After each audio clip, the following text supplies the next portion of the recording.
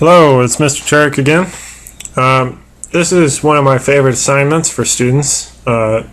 Essentially, you're going to learn how to match your colors in your reference for a painting. This is an invaluable skill, especially because it's kind of the key to realism, and it can help you do a lot of other things too, since most of your job when you're painting is kind of mixing and preparing colors instead of just sort of using colors like you would in pastels or colored pencils or with other media that are colored. You know, you spend a lot of time mixing colors, and this is sort of like a guided, more focused way of doing that. You have three choices for this assignment. The first choice is the color grid, second is the close crop painting, and then the third is the comic book collage painting. The main objective here is to match the color of your reference 100% with 100% accuracy.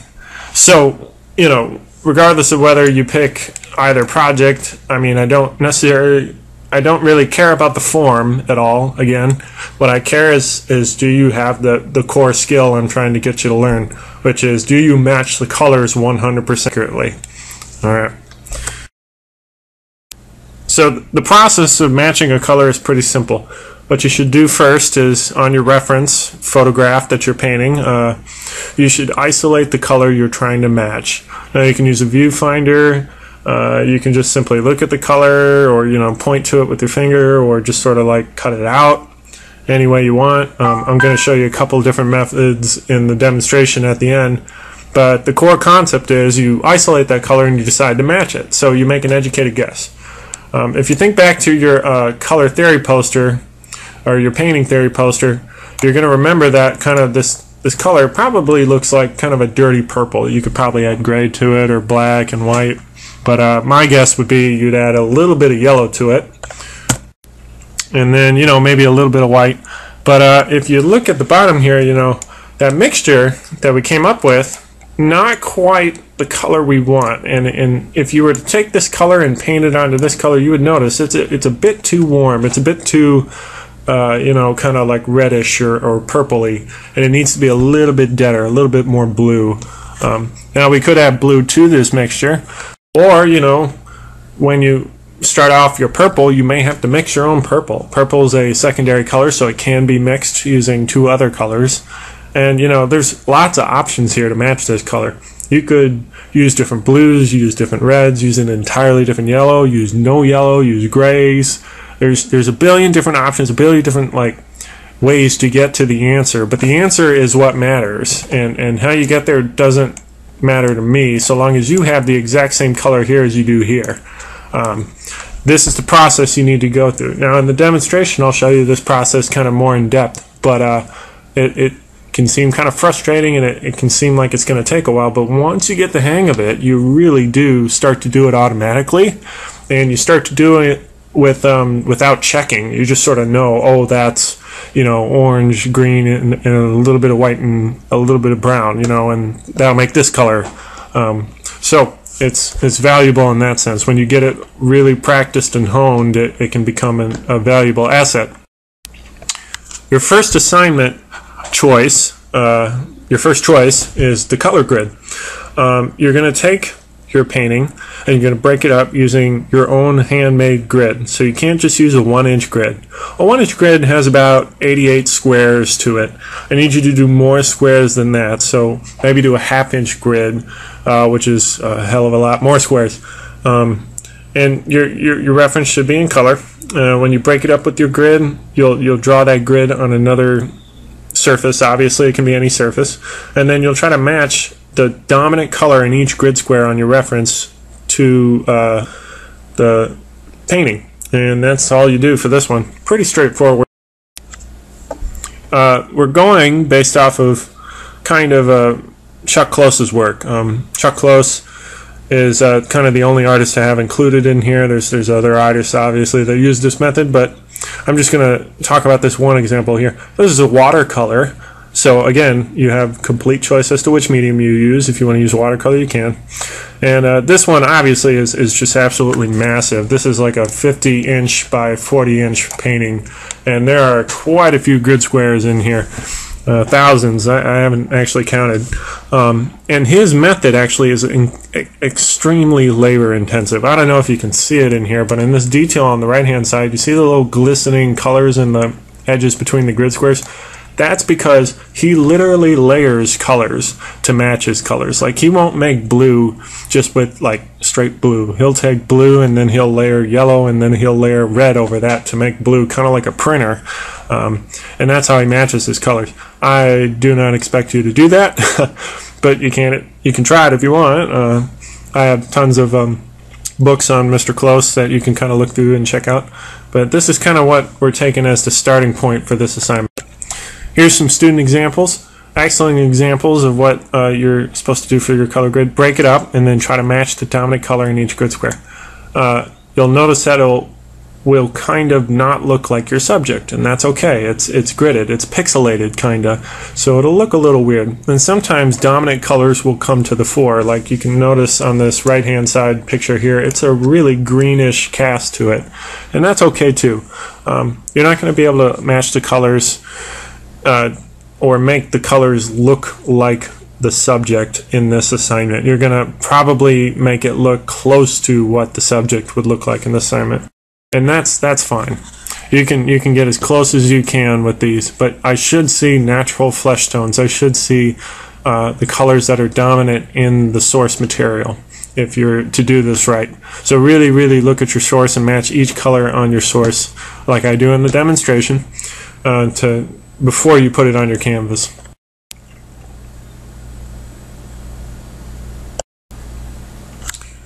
Your next option is the close crop painting. Essentially, this is photorealism. The process is pretty simple. You can pick any photographic reference you want, but instead of painting the entire photographic reference one for one, like the photorealist from, you know, the 60s, 70s, whatever, you're just going to crop into like a small section of that painting, and you're going to paint that as best you can. I'll kind of show you some examples of what I'm expecting here. Here's kind of the process you can go through for cropping.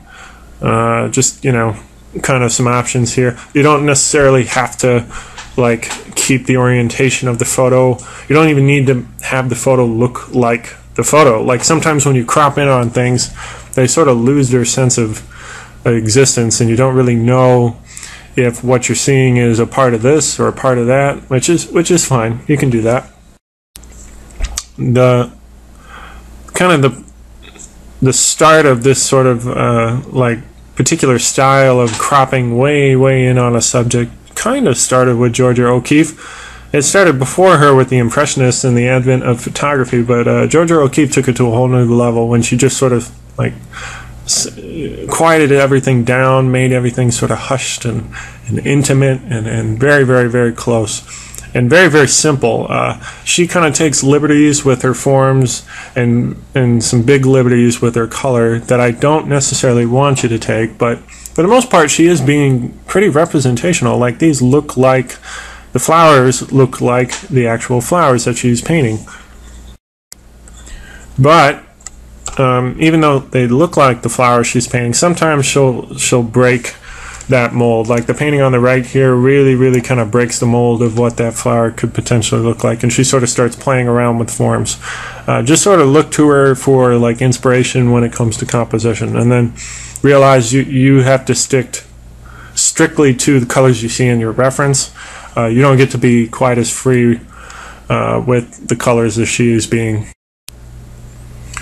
Another example of O'Keeffe being pretty free.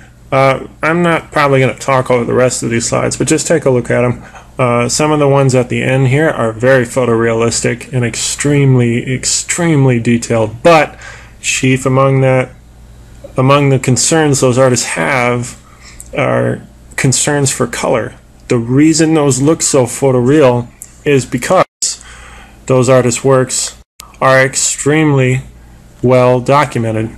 Like if you take a look here, this looks exactly like blades of grass. It's not necessarily, you know, 100% accurate, but it has the perfect right colors. Like you can tell that's a dandelion stock based on that kind of reddish brown and the greens are, you know, so evocative of true grass.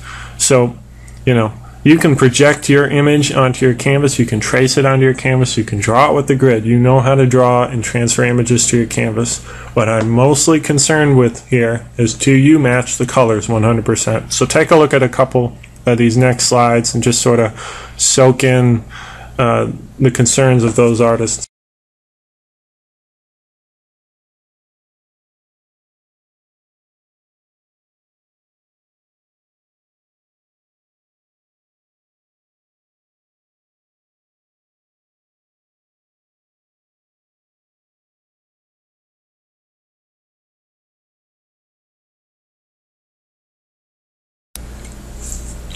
Alright, so your last option here is my favorite option by far. This is a project I actually borrowed from a former high school art teacher of mine. And I did this project when I was in high school. It taught me a lot about color matching, and it was a really fun project. I really enjoyed it. So that's kind of why I'm teaching it now. I kind of call it the comic book collage painting, because that's essentially what it is. You can call it comic book painting for short. Essentially what you're going to do is you're going to create a collage. It doesn't have to necessarily be of comic books, but you know, comic books have bright, beautiful colors, really cool shapes, and the colors are flat. So it's a lot easier to match a flat color for a flat color as opposed to matching, you know, like a smooth gradient to a smooth gradient. You know, if you want to make your collage of like photorealistic things or photographs, you're more than welcome to, but it becomes a little bit more challenging when you do that. And essentially that collage is the reference point for your painting. So same process though. You have to transfer your image to your canvas, and then you need to match your colors 100% color for color. The progenitor of this particular style could be Rosenquist. He's kind of what I thought of when I thought of this particular project. Rosenquist was a pop artist in the 60s. And he was kind of famous for taking, you know, pop culture and Americana imagery and just sort of collaging it together and just painting it as is, as it was. The 60s were kind of the start of all this full color advertising and commercialization and commoditization of the American dream. So, you know, the artists of that time really reacted to that strongly, and Rosenquist was just enamored kind of with just all the bright, beautiful colors and all the, you know, fanfare behind this consumerist culture. And he actually, before he became a fine art painter, he was a sign painter. You know, back in the day, billboards and signs and stuff, they weren't, you know, printed out and just kind of pasted up there. They had to actually hire craftsmen and tradesmen to physically paint those. So that's kind of where he got his start. This is a massive painting of Rosenquist's. It actually spreads across 2 slides because I just want you to kind of soak in his color and his wonderful sense of composition. Here's the rest of that mural there. Again, bright, you know, tinfoil colors like balloons, confetti. I'm not sure what it is. But with Rosenquist, sometimes you can tell what the image is, sometimes you can't. He definitely takes a very loose approach to collage, or he's very simple with his collages. Like there's only a handful of images, you know, 2 or 3 images. And most of these paintings, by the way, are absolutely massive, very large paintings, but you know, you can still achieve kind of the same effects at a small scale.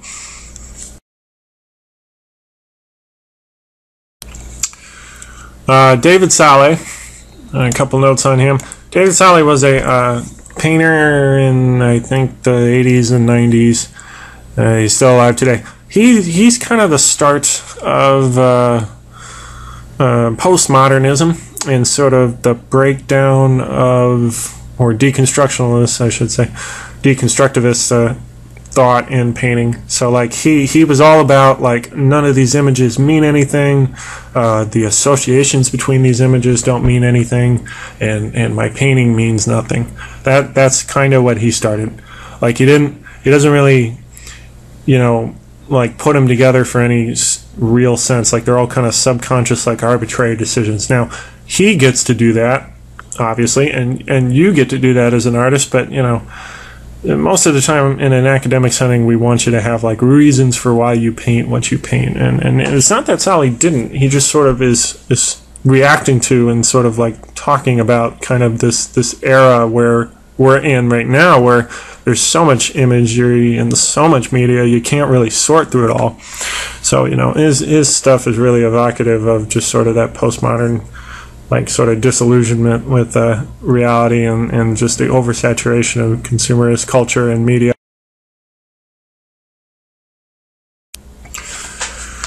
Oh boy, Jeff Koons. Jeff Koons bears mentioning here just because he's Jeff Koons. Jeff Koons is one of the highest paid, top grossing contemporary artists working in the field today.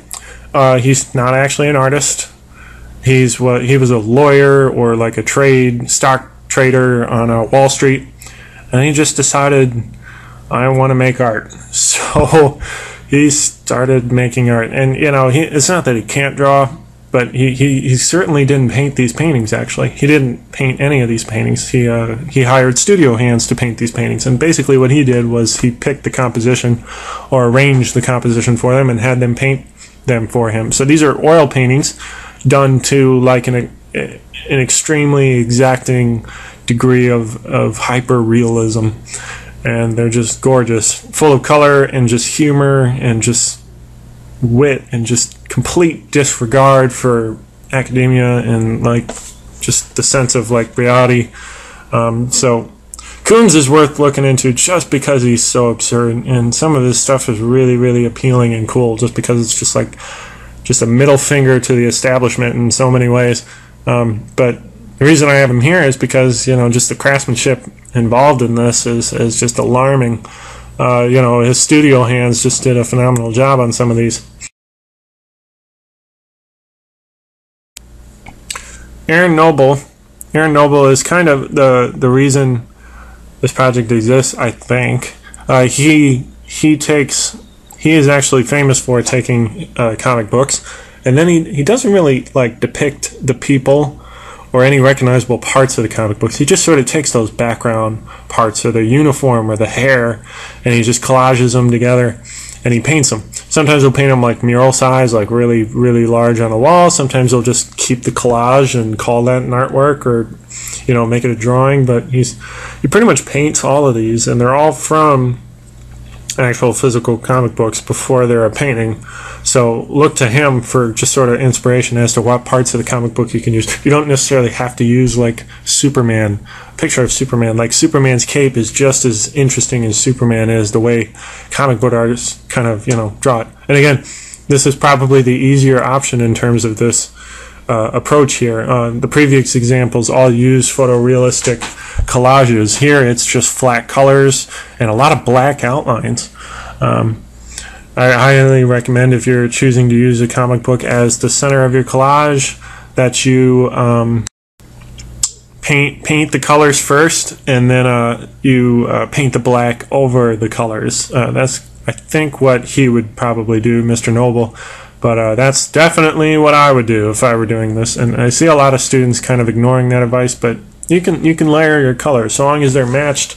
You know, the black is probably the easiest part, and it should probably be last. A lot of these areas are large areas of single colors. Like if you notice over here on the far right, this hand here is like lime greens, light greens, and then there's a lot of black in it. You know, you can just paint the whole area a solid green, do all your color shifts, and then paint black last. It'll save you a lot of time. Joram Rokes kind of takes a much looser approach to this whole like collage painting thing. He's very painterly. He kind of takes some liberties with this background, but you can still tell there's a collage there, and he's sort of like combining a bunch of different things together. Photorealistic things, cartoons, photographs, and then sometimes he'll change the colors.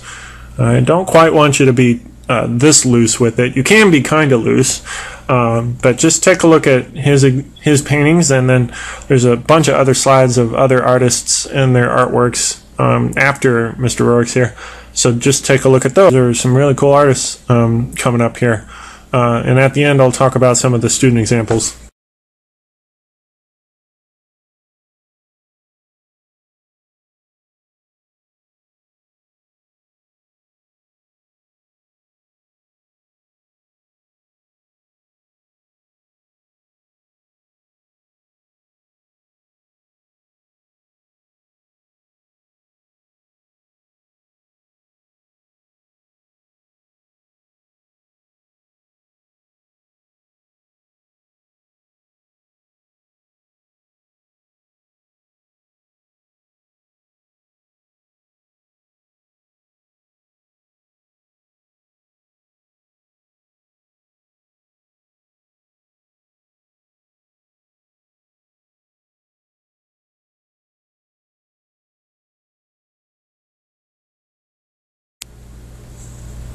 Alright, here's some excellent student examples from the previous here.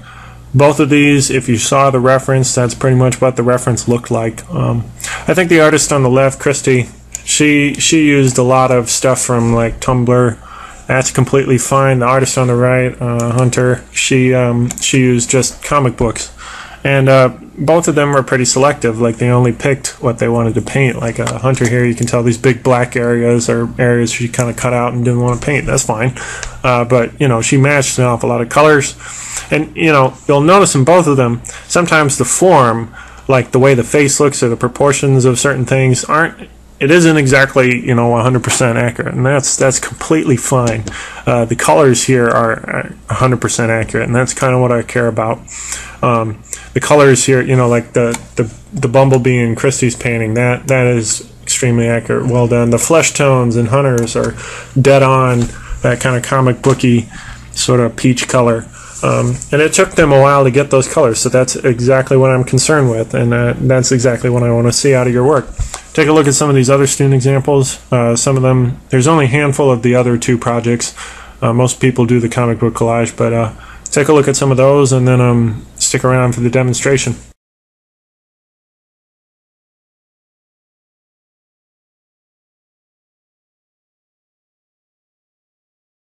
Okay, on to one of my favorite concepts, color matching. The color matching assignments are great assignments. I really like them. I probably couldn't choose if I had to, but for this example, I am going to do the close-cropped painting. So I've taken a magazine advertisement and I kind of cut out a small, little interesting part of it. You can kind of tell what it is. It's a nose and some lips of some model or something. And I kind of broke it up into a loose grid to kind of draw on my paper here. I don't care how you transfer your image. You can use the opaque projector, you can use a grid, you can, if it's see-through, you can trace it, whatever. But as soon as you got it kind of transferred, one thing you need to know about your references, you should protect it with some kind of protective coating. So you can use acetate. Acetate's in number 34, which is the bottom cabinet, bottom drawer of the file cabinet near my desk. Or you can use a clear masking tape, and that's what I'm actually going to use for this. You just need a little bit to kind of cover the image. The reason you want to protect your image is simple. You need something that you can paint on and then scratch the paint off of so that you can continue to match a color or try to match a color. Okay? So let's just cover this with tape. All right, fold that over. I can even cut off the extra here. And this will just kind of protect my image from the paint while I paint on it. It doesn't matter that it changes the color a little bit, okay? It's okay. But now when I paint on this, if I don't match my color, I can just wipe it off, or I can scratch it off when it dries and try to match that color again, okay? You want to do this for your reference, or you want to make multiple copies of your reference so that you are able to match the exact colors and so that you're able to see your reference. So let's get color matching here. I've got a full palette, at least one of every color. You never know what you're going to need. I don't have every single color I have or own, but I have enough of each of the basic colors to kind of get myself started here. And you know, when you color match, it's best to start out with more than you probably think you need, because you never know when that weird color might come in handy. I'm just going to use a flat. I'm not going to spend too much time kind of getting this absolutely perfect, but I will walk you through how to match some basic colors, or at least the process I want you to go through when matching colors. So when you kind of get started, make an educated guess, okay? So my educated guess here, based on years of knowledge obviously, is that this is orange. It's a flesh tone, so orange is probably a good place to start. Take a little bit of orange here, take a little bit of some white. Okay, and I've already got some green in the middle here, so that's kind of contaminating my orange. I'll bring it over here. All right, and you do actually want to knock this orange down a little bit. Maybe use some burnt sienna. Okay, maybe a little bit of vermilion here. Okay, to make it more fleshy, more red. And just make a guess. You know, I'm not really being too scientific here. I'm just sort of like saying, I think it's this, and making a mixture. You don't have to make the guess right when you make your first guess. It's a guess. So if it becomes kind of annoying that you're not guessing right, that's okay. I kind of feel like I know what color it is because I've done this a lot. You may not have that feeling just yet. So you're going to want to make a couple more mistakes before you start to get it right. It's okay if you make mistakes. Making mistakes is a good thing. So let's try it. All right, not bad. A little bit too warm. I don't know if you can see it here. Let's zoom in. Let's try that. Okay. A little bit too warm, a little bit too creamy. Not quite pale enough. This area here is especially white. So we're going to really lighten this up. Okay? And I'm just going to go right next to the mixture I already made. If you can't see it, bring it in here. And I've got my kind of flesh tone. I'm kind of digging that up and adding a whole lot more white to it. Let's try it again. Okay? A little bit too white. Now, this is kind of the trouble with color matching, is you're going to go a lot of back and forth here. That's okay. Again, I'm making a mistake right now. I'm not quite matching it perfectly. I'm fine with that. It's going to be a little frustrating. It's going to be a little bit of trial and error here. You're going to have to go back and forth, back and forth, back and forth until you get it. And when you do, it'll be this awesome, awesome moment where it's like, oh, hey, that's the color I was looking for all along. Okay? Okay?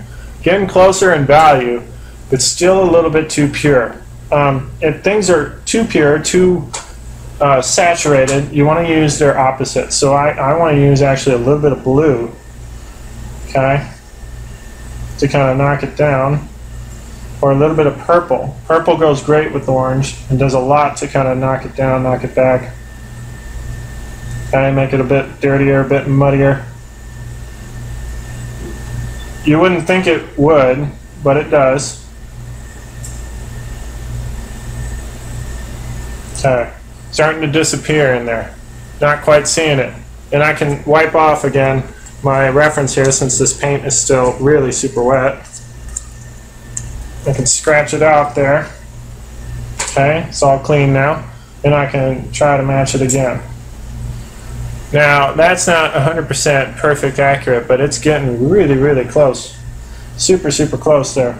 You're probably going to get within just a smidgen of that color. I'm not going to expect you to have 100% almost perfect accuracy here, but what I want you to do is get to that as close as you can, or at least until you hit a barrier where you're just like, I give up.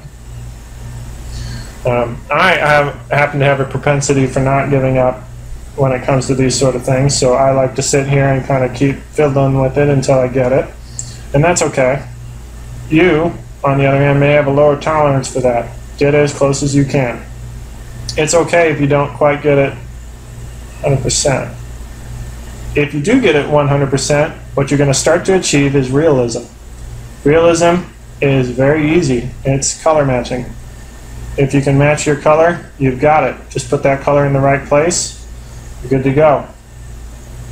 Okay? So we've got a couple of flesh tones in there. Getting kind of close, not quite. Let's put it on our canvas here. So zoom out. Okay? And when I apply that, I'm going to be very selective. It's really only in this area above the lips here.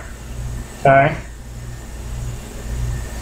So we're going to fade that out. I can kind of water it down and sort of gently fade it out here. Notice my grid, my pencil line is showing through. I probably wanted to erase that before I put it on there. Okay, and I can kind of block that basic value in. As I come up to the nose around here, I don't want to keep that too soft, or too hard, sorry. I want to soften that edge and just sort of fade it out because we're going to have to switch to a different color when we hit the nose. Okay? The nose is obviously a different color, so let's try to match that. My guess would be it's still within the orange range. Okay, so I'm going to start with some orange and some red there. Maybe add some pure yellow to make it more orange. Okay, and then to get that kind of muddy brownish color, again, blue. Let's try blue. Okay, I could use burnt sienna if I wanted to. but often burnt sienna just goes a little bit too dark. So there we go, we tried it. Gets a little bit too dark there. We got to add some more white. I've got some white right here. Okay, and the reason I'm always starting with just pure color, again, is so that I don't lose the saturation. You can always go too dark. You can't go too light, really. If you go too dark, that really messes up your mixture. Like if I add too much brown to this, it's going to take an awful lot of white and an awful lot of orange to get back to my full saturation here.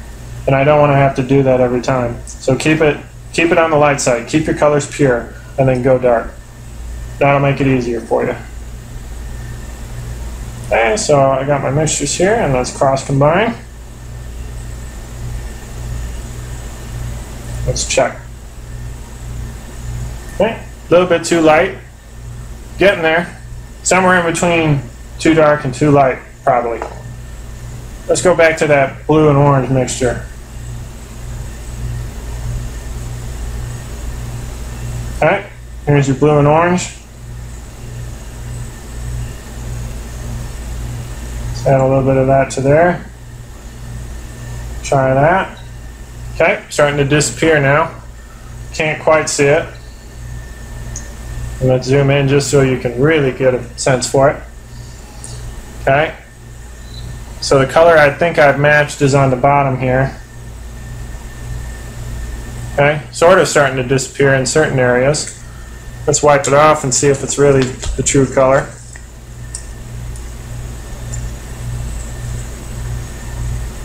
Okay, maybe add a little bit of purple here.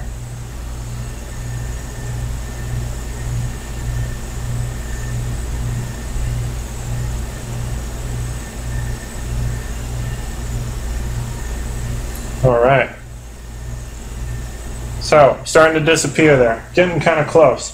When I paint with it, and let's zoom back out here. When I paint with it, now it's just a matter of, because I think I have the color, now it's just a matter of keeping my edge soft so that it fades out to this other color. And hopefully you can make that other color again, or you can kind of loosely match it and fade between the two. Okay? As you go, you want to do this process every time you make a color. You want to match it to your reference. It can be a little frustrating at times because you're not getting quite close enough. Get as close as you can. I'm trying to get as close as I can, and I'm still not close enough. It's going to be some trial and error there. You're not quite going to get it on your first couple tries. By the end of this painting, if I'm super tedious, and I take a lot of time matching each and every individual different color that I see, I'm going to get way better at it.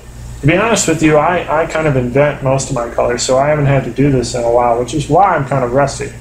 But if I were to continue, I mean, I'd start to pick up old habits, remember some color matching things I've learned before, maybe remember some old combinations on the palette that I've used before, and I'll start to get more accurate. That's really what you're doing. You're practicing your accuracy with this. No matter which assignment you choose, you have to match it on your reference before you put it on your palette, and you should get as 100% close to the original as you can.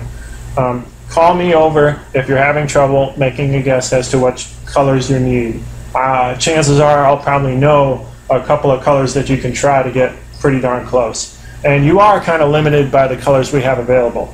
Like the fact that I have my palette set up the way it is limiting what I'm able to achieve on my canvas here. If I don't have the right colors to start, there's no way, no matter how many mixtures I do, that I can match these colors. I would probably need a different pigment to start out with. So that's okay that I'm getting kind of sort of close. I know I don't have the right blue, I know I don't have the right red, and that's okay. Please ask me for help if you get stuck with this.